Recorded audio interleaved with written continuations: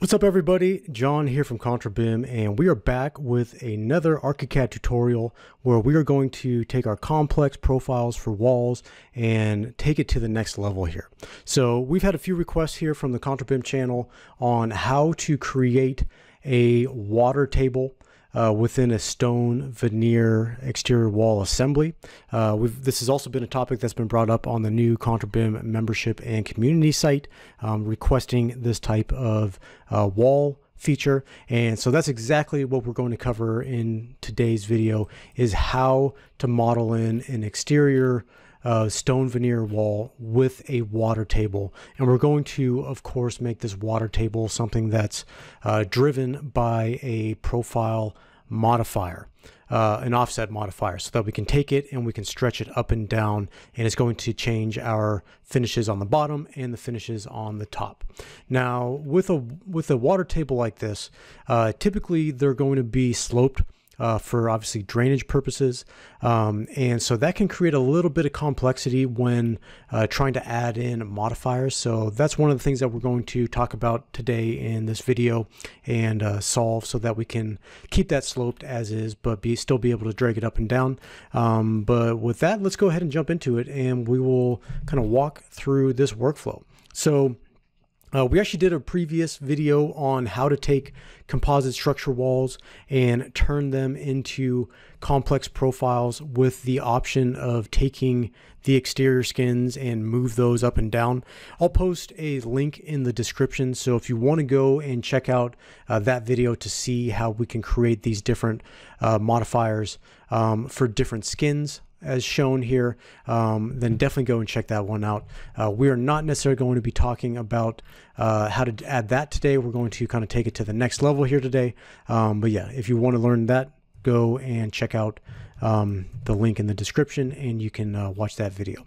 So what we're going to be doing today is we're actually going to be diving into our existing complex profile here.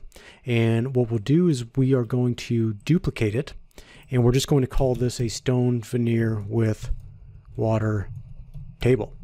Okay, so we've now created a new complex profile. You can see here as we zoom in that we do have a lot of profile modifiers already in here for offsetting things on the bottom, offsetting things on the top, adjusting thicknesses. So we've already done a lot of work on this existing profile, but what we're going to do now is we're actually going to split this in half. So what I'm going to do is I'm going to draw a line here, and we're just going to set this base point at maybe 2'6".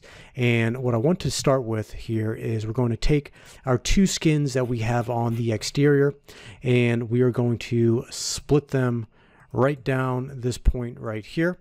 And just notice here, as we split them, we've now kind of blown up some of our exterior or some of our existing modifiers here. So we have an exterior finish thickness that got blown up because we don't have it assigned to any specific element, because we've now split that fill essentially. So what we'll actually do is we're going to delete those, and you can see that, okay, we still have these modifiers that are not set. So let's go ahead and we're going to build some of these back. So our exterior finish thickness, we are going to hit the plus here. We're going to set this from our mortar is the base point that we want to work with, and we are going to add this in going to our exterior there. The other thing that I want to do here that I need to double check is our exterior mortar thickness. We're going to take this and we are going to drag it down.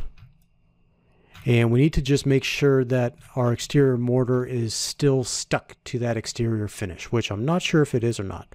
So we can tell if we hit tab here to see if it's red on both of them. So that did maintain its thickness there, or its point. So we are good on that one.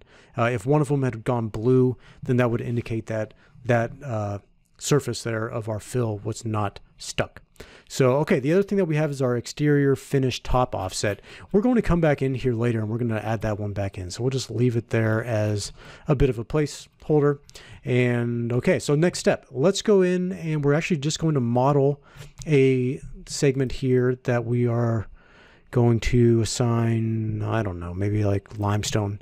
We're going to set this to be, let's go 4 inches by 2.5 inches, and we're going to give it a little bit of slope here of 1/2 inch, so that at the exterior we're 2 inches and then 2.5 inches on the back.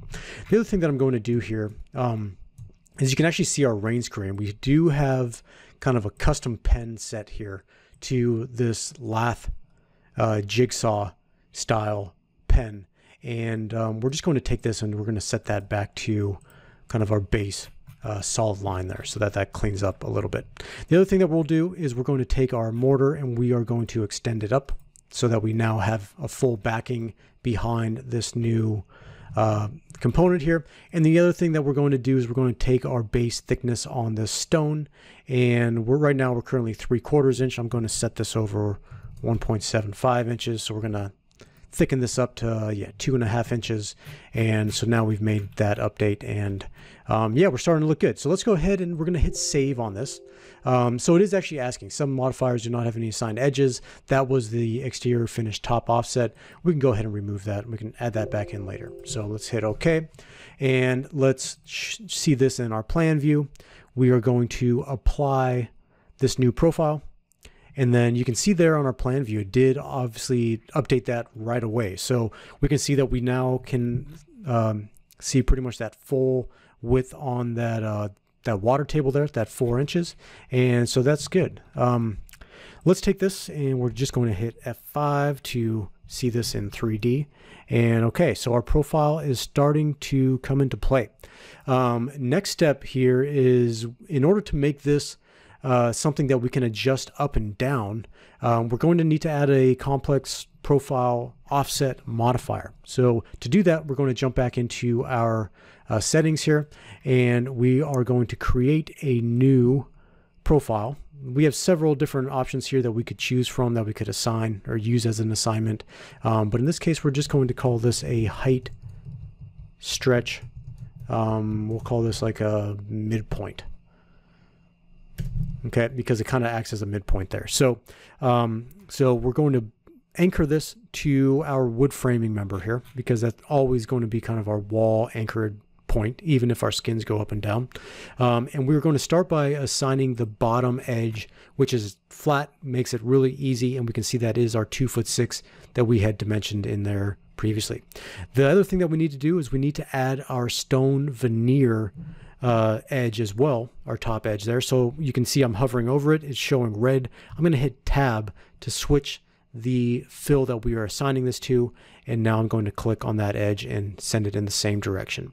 One more time, we're going to add this, and we are going to stick it to our mortar backing there, so that all three of those are going to move up and down together.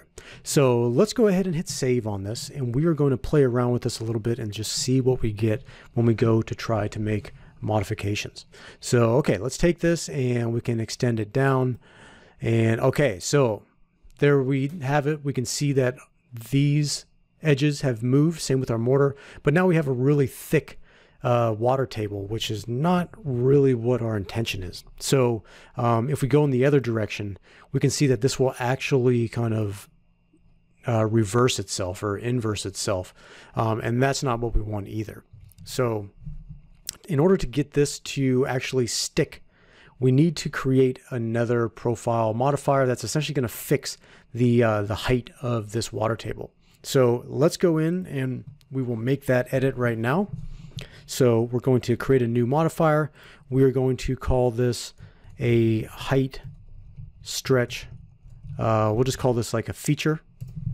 So we can call these really whatever we want, but we want them to be, because these modifiers show up in pretty much all different profiles, we want them to be something that's a little bit generic so that we can add these as needed to different profiles, but still have enough description there that it's easy to understand what it is that we are trying to modify. So, okay, this next one here.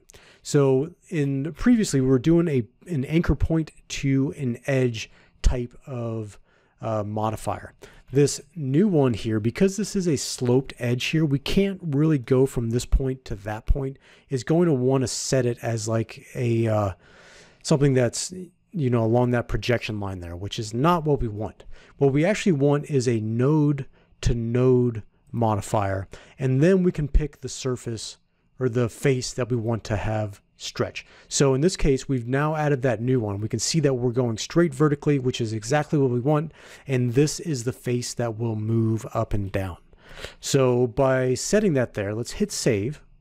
And when we jump back to our 3D here, we should see that new line show up. So that did. And when we take our kind of main modifier here, we can bring this up and down, and we can see that that ledge is moving with us there. So that is great. That's exactly what we wanted there. Now we do have a new modifier in here where if we did want to change the height stretch of that feature component there, so say to like 1.5 inches, we can make that, but obviously that's going to separate these points between our mortar and the ledge there. So we'd have to do a little bit of work to fix that. One thing that we could do is create another node to node and then just assign that surface there. If we go a node to node and assign it to the same modifier, I don't think that's actually going to work for us there. So by adding in additional stretch profiles here, it can create some complexity to what we're trying to do. In this case, let's hit plus. We already have that edge assigned, so we'd have to go in and remove it from the other one. So this would be our height stretch for a midpoint. We could try this, but I don't think it's going to work necessarily. So we're going to go back to this one. We're going to hit plus on it, and we want this to be a vertical offset. So we're hitting plus. Okay, so when this one goes up and down, we want to send that one up and down also. So let's save this and see if that works.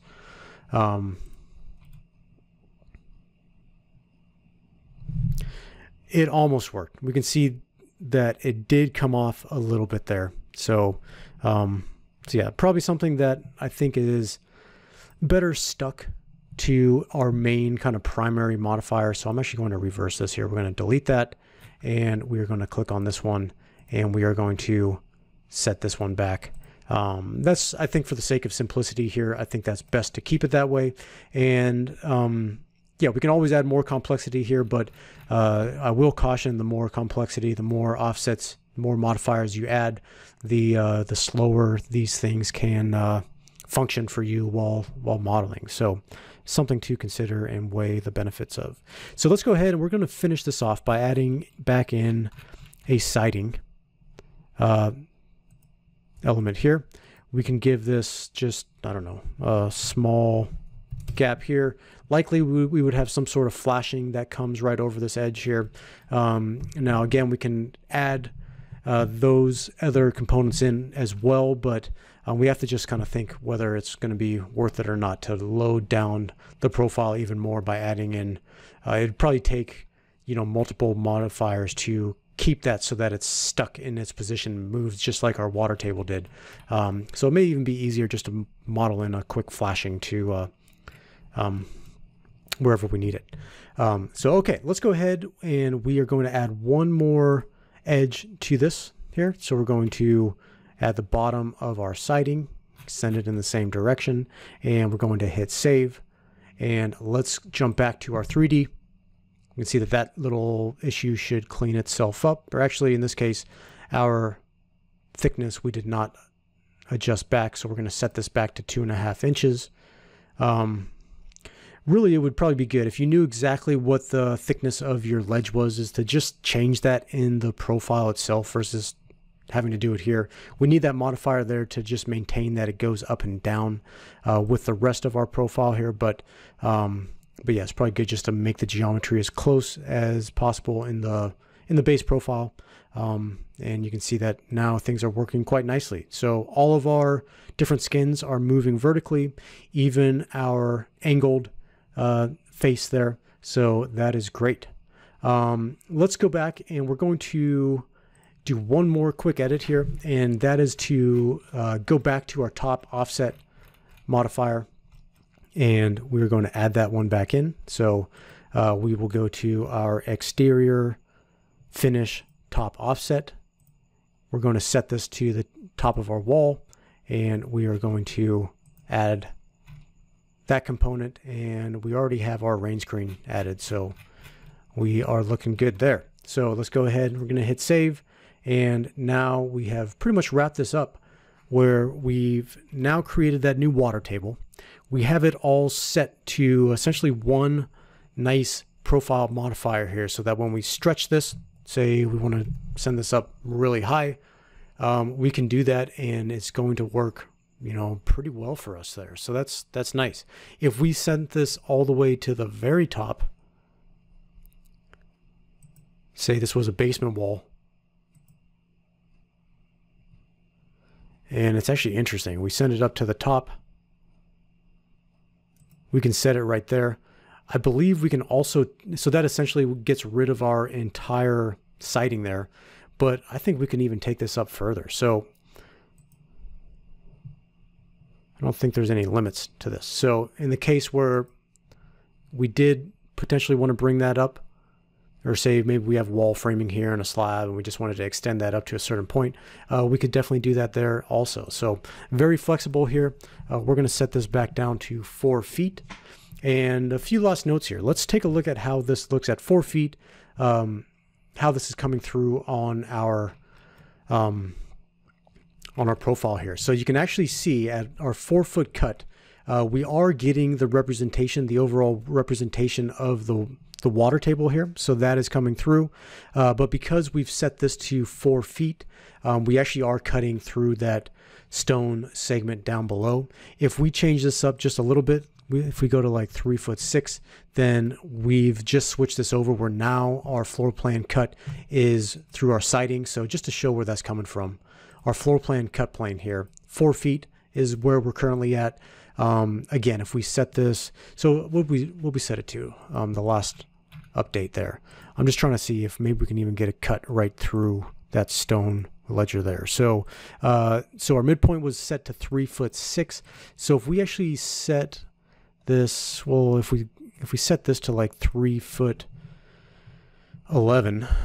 it should cut right through that stone. And so we can see that that actually did, in this case, cut through the stone. And so that's what that gray fill is coming from there. So, but yeah, in most cases, likely it's going to be below 4 feet because most of our windows will be below 4 feet. And so this is a pretty decent representation there to show that, okay, we do have that water table, which is nice. If we want to remove that from our plan view, then we can just do a cut only, and that will get rid of that segment. If we do it projected, it's going to show pretty much the entire thing. This won't really make much difference in this case at all. So, so yeah, outlines only will show the full outlines, overhead all. Really, I think in this case, I'd probably like to see the water table there, unless I was very, particular in how the output on the floor plans were, and then I would only do like a cut only if you did not want to see that water table. But it's kind of a nice thing to see on the floor plans to give you the overall impact and width of it there. And so yeah, there we go. That is how we can add in a water table to this type of wall assembly. So hopefully this video was useful to you. If you like this type of content, then make sure to subscribe to our channel. We do a wide range of different types of videos here, and yeah, hope you enjoyed. So let me know if you have any questions or if you get stuck on that. The main thing to note and take away from this is that we are using a slightly different style of profile modifier here, where we're doing the node to node and then assigning the face that moves along with that node to node measurement. That's really the key behind getting these angled surfaces to kind of stick and work with your other modifiers that can bring things up and down, as we've been demonstrating here in the video. So again, hope you enjoyed the video. Let me know if you have any questions, and we will catch you on another CONTRABIM tutorial very soon. Thanks for watching.